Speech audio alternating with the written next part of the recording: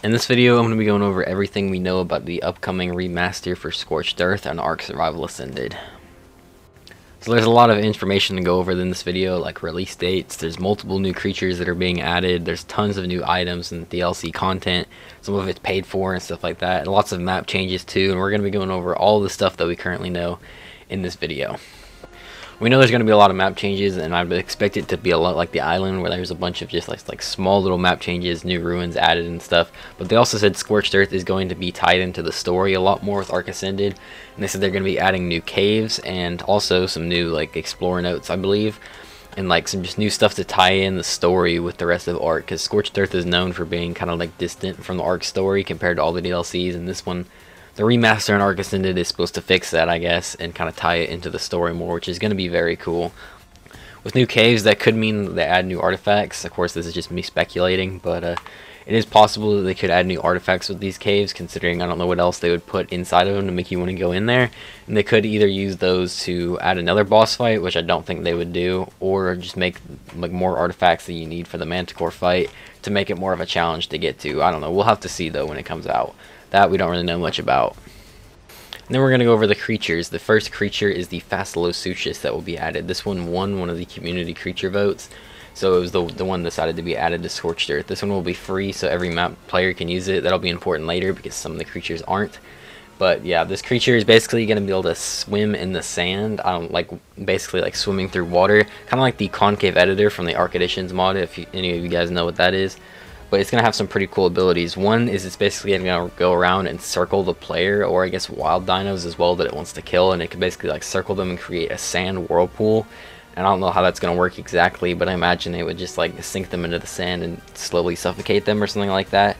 It also has like acid spikes. I'm not sure how that one works either, but it's going to have some acid spikes, which will be cool.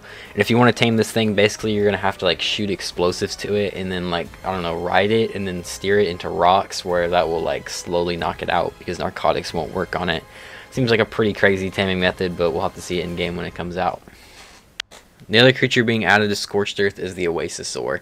This is probably one of the craziest creatures they added. It's basically like the Titanosaur-sized gigantic creature with a oasis on its back, and it's got some crazy abilities as well. So once you do tame this thing, it has like a pool of water on its back that when you get in it, it cures all your sicknesses and illnesses, as well as when you put your dead dinos in it, it brings them back to life. Don't know how that one works.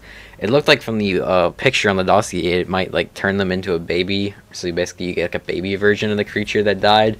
Seems really overpowered either way. It also has the ability, if you put crop plots and stuff on it, they'll grow like insanely well, like to the point where you don't even have to like give them fertilizer or anything. They'll just grow automatically, so it makes farming way easier.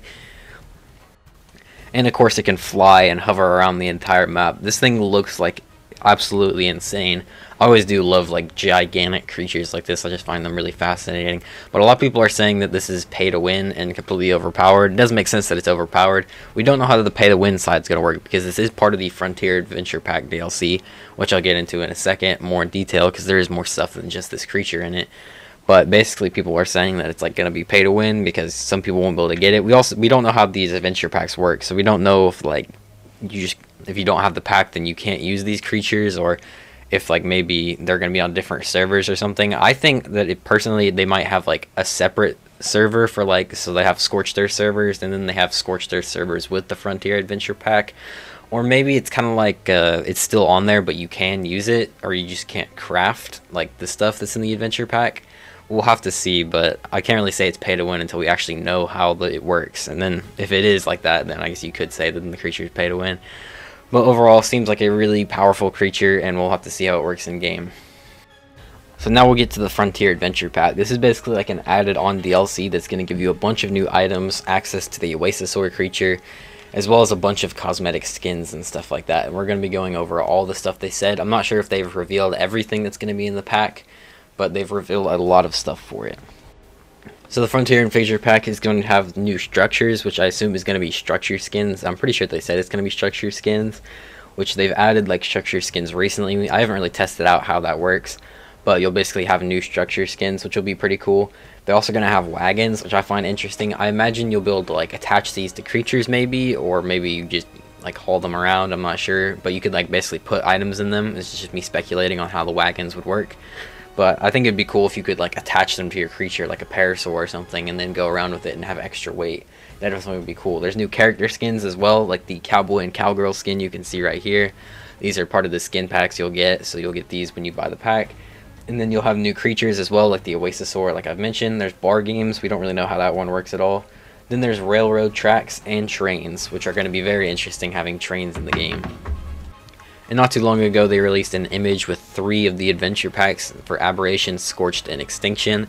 But the reason I'm talking about it now is because it has some details on the Scorched adventure pack as well. Like for instance, at the top you can see the character is holding a revolver, which of course we don't have revolvers in the game. I'm assuming that would be a skin for the simple pistol, making it look like a revolver, which would be pretty dope to have. As well as you can see the trains and what they look like, and obviously they're looking pretty cool. I've noticed as well, you can see there's vaults placed on the back, so that might mean that you can basically like place vaults and crap on the back, or maybe you can place like smithies or whatever you want on the back. Or it's possible that there could be like just designated like train cards that you have to build that already have the things placed on them. I'm not sure how that works either. It could be those two. You could either place them freely on there, which I think is probably most likely what would happen, or they're just like pre-made carts that have their own stuff like vaults and stuff on them. We'll have to see. Last Monday, as of releasing this video, the game had an update, and it basically was preparing for Scorched Earth while adding a few other things, but mainly it was just preparing for the Scorched Earth update. And with that, they did accidentally put some things in the game, or I guess not accidentally, because it was preparing for Scorched Earth. But as you can see, the crop plots right here, it says till plot with the shovel to increase growth plot and yield. Now shovels aren't in the game, and that's not a current thing that's in the game that you can do. And we know that shovels are going to be part of the Frontier Adventure Pack, so that kind of just shows how this good like shovel item is going to work. That's going to be one of the items in the Frontier Adventure Pack. You'll be able to till, I guess, your soil and make it grow with the shovel in Scorched Earth, so that will be quite interesting. There's also more news as well. Some of the assets from Scorched Earth on ASA are in the dev kit right now, and you can actually look at them. So I pulled them up on the dev kit here. Now I didn't figure this out. It was Netty the Noodle who figured this out, and I'll have a link to his video because he goes way more in depth than I will in this video. But basically they have all the assets here, and as you can see right here, the vessel with like the salt in it, you can see it's really high definition, as well as there's the water well, which I can definitely tell a difference. It looks really, really good. And then there's the armor sets, like the desert armor and the manticore armor as well. Now these aren't finished because they're in the dev kit, and the desert armor definitely isn't finished because in the goggles you can see like words and stuff inside of them, but it does look really good. I'm glad they had the manticore armor in here as well. I was kind of worried because on the island they removed like the bone helmets and basically all the skins that were in the island, they removed from ASA when they came out. So I'm glad the manticore armor skins are in here because they're one of my favorites, and you can see it looks extremely high definition. I'm just getting a close up here and you can see the level of detail in here, as well as the new manticore shield, and it looks absolutely amazing. It's covered in detail. There's just so much here. And then you can see like the water vein thing. You can see the rocks are insanely detailed. It just shows you how detailed this map is really going to be when it comes out. It makes me really excited to see what the entirety of the map is going to look like when it's done. I also placed the structures. They have all the structures in here, but they're kind of glitchy on here because of course they're not finished. This is just what they look like in the dev kit. There's a lot of like black spots on them, but we know it's the ASA ones because there's like quarter walls and stuff, which they don't have in regular Ark. The quarter walls and stuff is just part of ASA, so we know that these are part of those, but they're not finished yet, so I'm not really going to show those off too much, but these are all pretty cool. Now there's actually a couple dates that it could be, so we're not entirely sure because of the wording they've said. So like a month or two ago, I believe, they announced that Scorched Earth would be coming out on April 1st. So that's what we thought, but they've been saying with the new update that basically released the other Monday, they said that it would be releasing at the end of the month, which of course would not be April 1st, as well as when they released that teaser picture, they released the things for like the Bob Tall Tales thing, which is basically like a set of animated explorer notes they're adding to all the maps, and they said that would be released on March 31st. And it wouldn't make sense to give an update like that, basically, and then do another update the next day, adding a big DLC, so basically do a big update, and then do another big update the next day, so people are thinking that it would come out on March 31st, which I think would be better, because then that would mean it would be on a weekend, so you know everyone could play it at least with one of their days off. So that would be very nice if it did come out March 1st. So we don't know. It's either March 31st or April 1st, but most likely it's going to get delayed. So We don't really know. But that's all the news we have for Scorched Earth. There's quite a lot here, and I'm definitely very excited. I'd like to hear your thoughts. Are you excited for Scorched Earth? But that's going to be it for this video. If you guys did enjoy, make sure to leave a like and also subscribe. Thanks for watching, and bye.